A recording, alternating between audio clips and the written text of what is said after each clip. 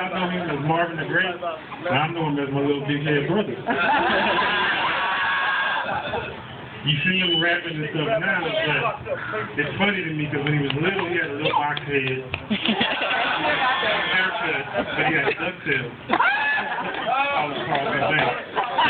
I thought he'd be singing opera or something one day. But no, it's funny because even my little sister will tell you too, I used to be a real big, still am music fanatic, and I used to beatbox, had a drum machine, keyboard, and he used to always be like, man, why are you doing that? How did you do that? And I would say, I don't know, I just do it. I never thought he would have picked it up and ran with it, and he became greater at it than I ever would. So, besides that, I'm just proud of the man he's become. I got that like that. Where he's been. I used to get calls from my mom saying, go pick your brother up. He's at one of these cats' house.